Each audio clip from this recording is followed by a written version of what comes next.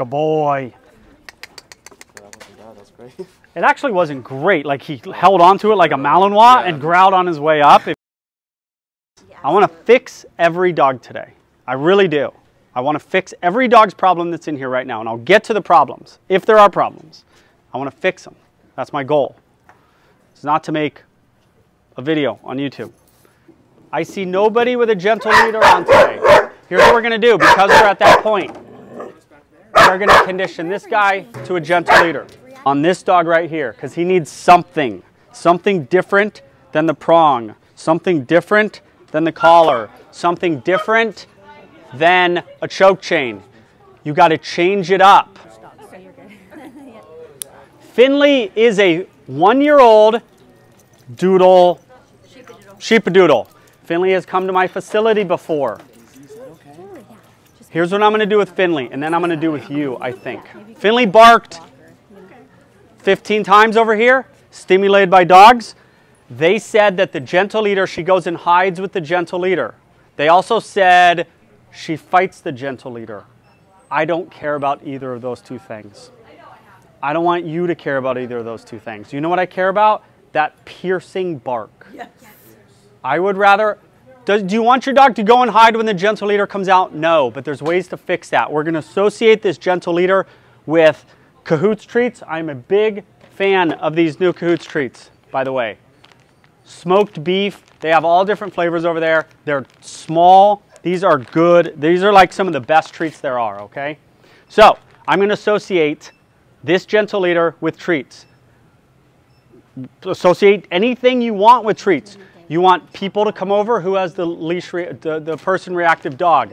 The person has nothing to offer your dog. This gentle leader has nothing to offer your dog. So let's associate the gentle leader and the person coming over with the greatest thing in the world. And all you want to do is go, gentle leader's on, greatest thing in the world's coming. Dude came to the house, greatest thing in the world is coming. Okay? Over and over again. The gentle leader, I am not a spokesman for them.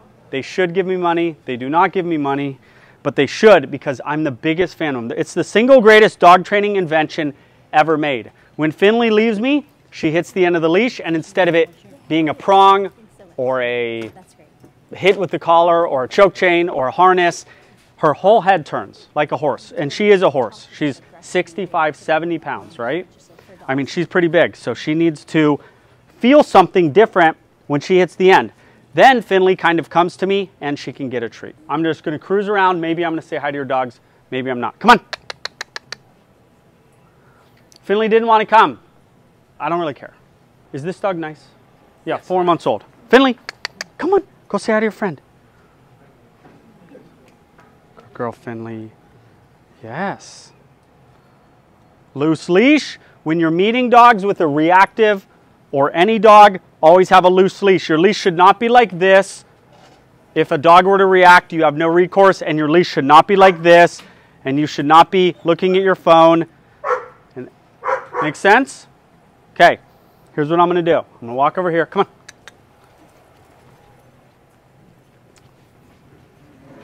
I want you for 5 minutes to be walking around this store, listening and walking and conditioning this dog to a gentle leader. Okay. I already did the chicken. You're fine without it. I would just start cruising. Okay, we're going to get this dog conditioned today. The proof's in the pudding. That dog has not barked since I put that thing on, because the dog's a little tripped out. The dog's usually full of herself. Now she's a little like, I don't like this thing. That's okay. Dogs cannot like everything in life. That is okay. You know what else you can do on a gentle leader? When your dog's meeting a dog and it might bite a dog, if they go to bite a dog and you correct them on a collar or on a harness or on a choke chain or on anything that sits here, they get to that dog. A foot more, if your arms extend 3 feet more, you have no control. You know how far a dog gets when it goes to bite another dog when I have a gentle leader on the dog? 2 inches? Literally, the teeth part instantly turn when they hit the end of the leash. It's the greatest thing ever. Here's how you get off a gentle leader. We got gentle leader here, we got one here. He put one on him. You use the gentle leader at the beginning of the walk Then middle of the walk, you take the leash off the gentle leader and you put it on the collar. We're phasing out or fading out the gentle leader. Make sense? So it's still on, the stimulus is still there, but it's not being used. Then 3/4 of the way through the walk, you take off the gentle leader completely. Then you do that process earlier and earlier on the walk. Make sense? If this video on how to properly use the gentle leader and eventually get off the gentle leader helped you, then please subscribe to this channel. The next video you're going to see is on resource guarding. You should never be doing a method that gets you bit. None of my methods get people bit. If you see me grab the Kong in a minute out of this Malinois' mouth, it's because the Malinois is young. Would I do this to a 130-pound Anatolian Shepherd? No, I would use the other method that I talked about, which is the shock and awe method. Don't ever get bit, okay? I have been bit one time in my whole career working with aggressive dogs. Essentially, I don't get bit using these methods. You should not be getting bit using these methods either. But we need realistic methods. This resource guarding method, I'm going to give you 2 to 3 points about resource guarding, should work, okay? In the comment section, comment if you have any questions. He'll bite you. Yeah. He's bit you? Yeah, but not too, on the hand, not too aggressively. Just kind of like that. Is there anything in the Kong? He'll just bite you over an empty Kong? No, only if it's stuffed. And oh. Or piggy or... Oh, something good. High value. Right. No dog has ever done that to me at the board and train. Why hasn't no one done that to me? I'm going to tell you a specific thing to do and then a big picture thing to do. It's kind of back to that bossy thing. You run the house. You asked him to get off the furniture, didn't do it. You grabbed him. He jumped on you. You kept walking. Like, there's no jumping on the boss. Like, once you do that, it does help the resource guarding. But I'm not saying it's going to fix it, okay? Now we're going to go how I actually fix it. I haven't seen it in a long time with me. A private session, it happened once, I think, twice. I call it shock and awe. Dog's got his thing on the ground. He's eating it. I walk up to the dog and I go loud, I go clap, and I say, hey, it is not a punishment. I'm not yelling at a dog. I'm trying to do a noise, something that hits their brain. I go, hey, and I go, wah. And the dog literally, usually, goes, oh my gosh. And they look up at me, as opposed to this. Like, I'm going to come get the thing. Like, you're just setting up. And the dog goes, there he is. Lips lift a little, lips lift a little more. Like, you can't do that anymore. We can't have this slow thing. We got to go big and different. And I go, wham, ha. And the dog goes, huh. And then I instantly walk into the dog and I tell him, like, this is not your thing. And I'll sometimes step on it, like I'll back them up, but just over them. Go. Then I step on the thing, and then I might tell them, go. Then I pick it up. Sometimes I'll act like I'm eating it. Or if they do it with other dogs, I'll give it to the other dog. You have to be careful with that. And then I'll give it back to him. So you got it. He's got it. Do we want to do this right now? I don't want anyone getting bit in a pet store. You want to try? Loud noise? No. I don't want you getting bit, dude. Yeah. Don't get bit. But I also want to kind of want to do this. Okay. What do you think? So you just bit it. That wasn't too bad. That wasn't bad at all. Yeah, no. That was... Let me see. What's his name? Roman. Roman.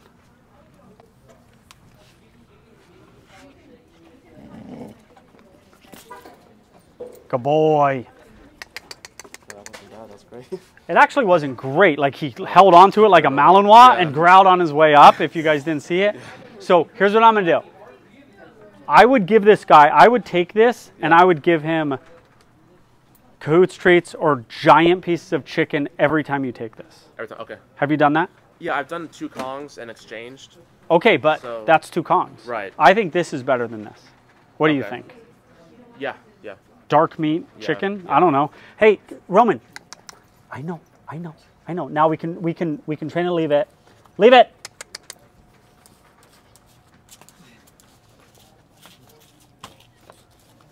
Good. Okay. Roman, leave it. Yes. Listen.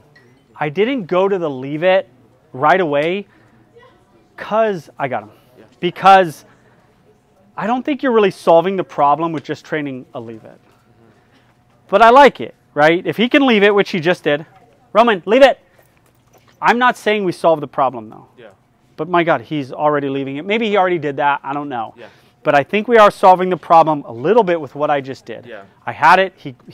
And then when he was done, you saw me. I was kind of rough with him. Like I just like pulled it up, and then I'm like, get away from it. Like this thing is not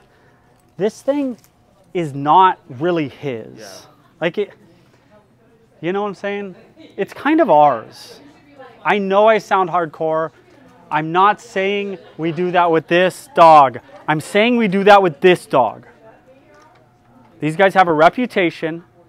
They're a tough breed. You're a tough guy. Like you know what I'm saying? You want a good, awesome Malinois? Yeah. You're not really messing around in life. This is a no mess around deal. Leave it, treats. It's great. But it's you know. Does that make sense? No, it does, like the attitude. You saw how he worked with him. Yeah. And but then even that one time I was like pulling him away. I don't remember what I was doing. And then he eventually looked at me. I gave him a better treat than he got from that. So you do want to reinforce it, but you also want to be like, I'm taking this stuff. But you can't just take stuff from your dog all day and be like, I run the show. I know I sound like that sometimes. I gave him 3 big pieces of chicken at different moments in there, even when he wasn't great. So like have this trade out thing, but like ultimately I'm getting it. But you'll get something good too. Right. Does it make sense? Yeah, definitely. Okay. Yeah. Yes, you're a good boy. So This is not a good shirt, right? No. Does it look old or does it look like kind of not bad? I would just take it off. Okay. It's It seen looks better bad. days. Yes. It doesn't look terrible. I feel knew like it it when it looks- was new.